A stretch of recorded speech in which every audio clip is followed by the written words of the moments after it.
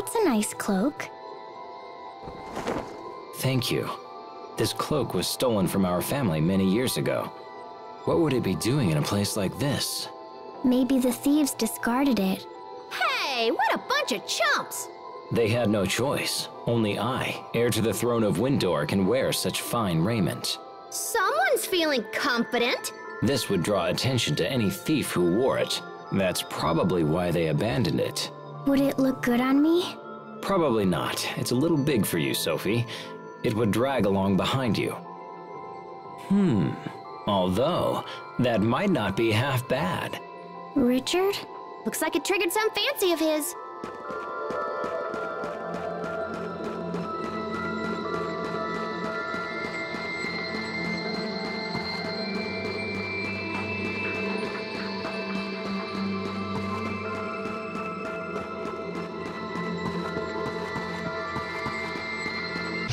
This won't take long. Lightning blade!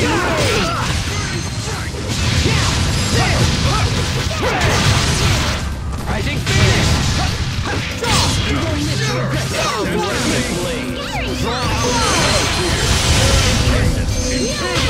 This is what happens when you misjudge your foe.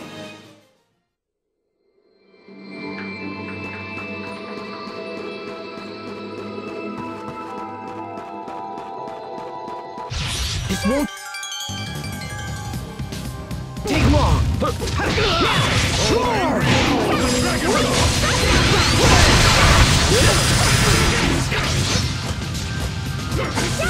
Annihilate all who stand before me.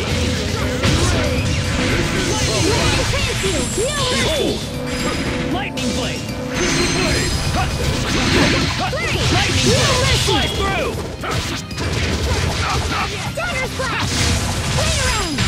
Cairn of Kings. You need to study up on the basics.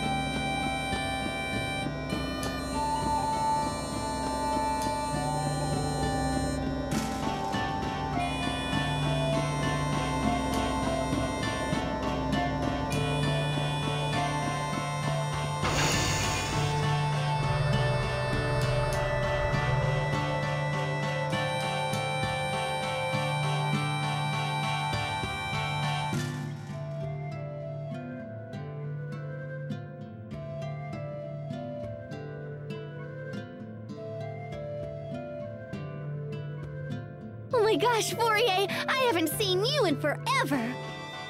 Just when I thought it was safe to relax. It looks like you brought the whole gang with you. Listen, Fourier, we need your help. Oh?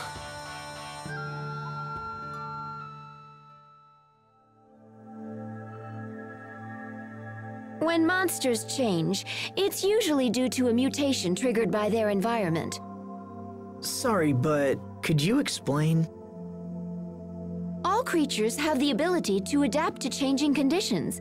It's what allows the species to thrive. For example, if animals from a warm climate are transported to a colder one, many of them will perish. However, the strong ones will adapt and evolve in order to survive. So is that what's happening here? Yes. I would assume the monsters are evolving to better meet the threat posed by humans. So you think we're helping to make the monsters stronger? That's what I just said, isn't it? Of course, it's just a hypothesis.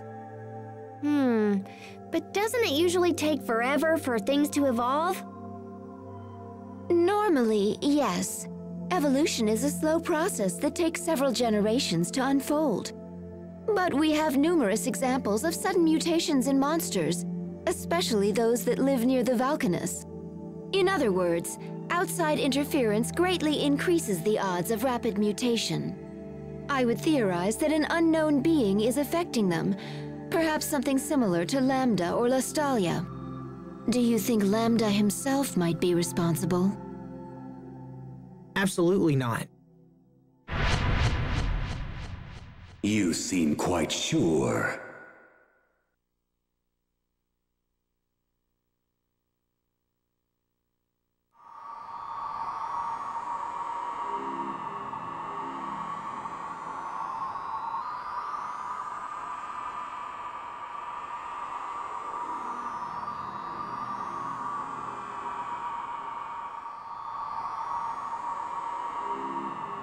How can you be so certain? Do you doubt my powers?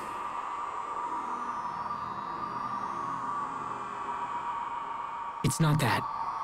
I made a decision to exist together with you, so of course I'm going to trust you.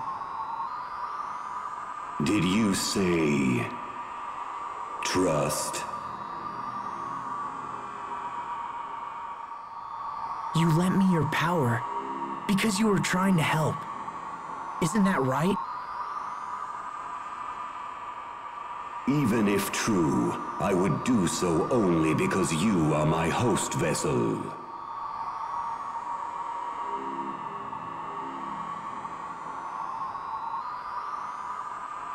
Though I exist inside you, do not be so arrogant as to think you can control me.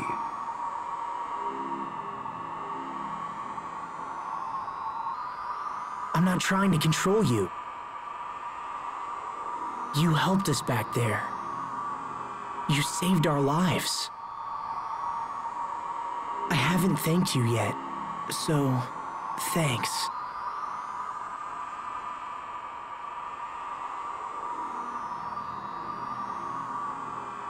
This is nonsense.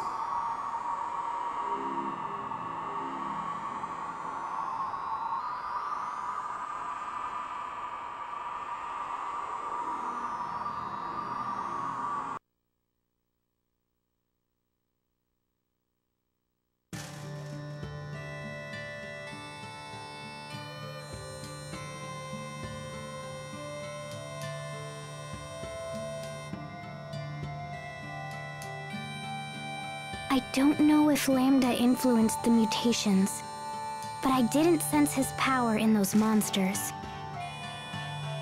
If that's the case, then I think the problem might be up there.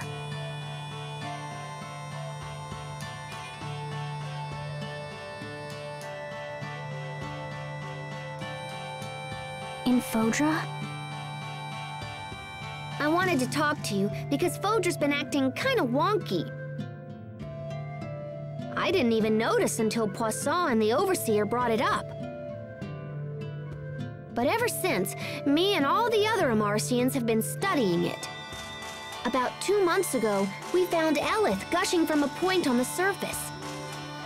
Therefore, Fodra's supposedly non-functional core is showing signs of activity. If Fodra's core is in fact the source of all life, then yes, it's conceivable that the core might be promoting evolution in the monsters. Is my sister the best or what? Okay guys, I gotta take the shuttle and zip off to Fodra. Do you really think you'll learn something new up there? Well, I'm sure not learning anything standing around here.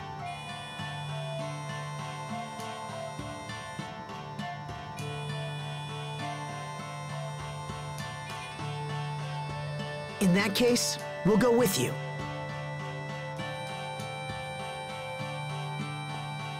Oh hey, wait, is Stratus Valkanus still okay? 'Cause you know, all these crazy monsters are appearing near Valkanus. At the very least, the president deserves to know. But that means a side trip to Strata.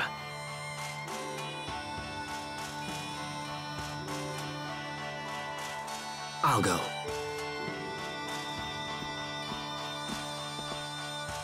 But I'm not looking forward to it. Something wrong, Hubert? No, it's nothing.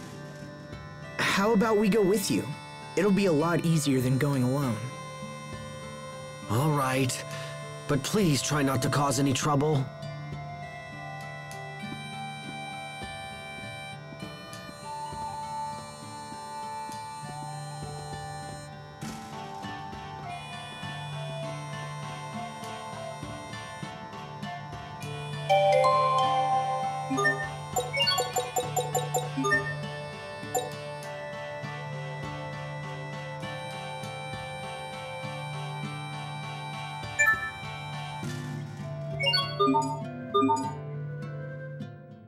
Aw, you look down, little bro.